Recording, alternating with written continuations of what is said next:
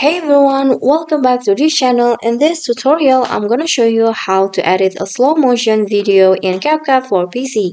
So here I've already have a 10 seconds of video of someone playing game and I want to make it a slow motions. So what you guys need to do is click on the photo on the video in here, and then here go to speed.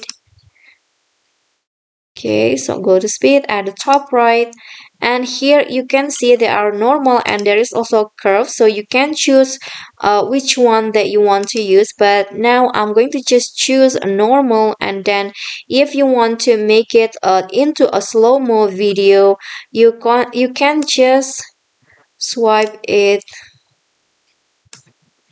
like this.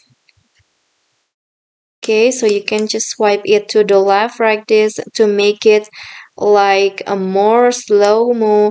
So now it's like the duration, it's times to before it is like 9 or 10 seconds. Now it's 18 seconds, and here is you can see the result. Now it's slow-mo. But if you want to make it more smooth, I suggest you to check on this like this smooth slow-mo options, and then click on the checkbox, and here you can see there is two options that you can use, but now I'm choose a frame blending. So now it's processing because I want to make the slow-mo smoother, so I need to check this box. And if you want to, you can also do what I did. Okay, so just wait until the process finish. So now it's applying smooth slow-mo.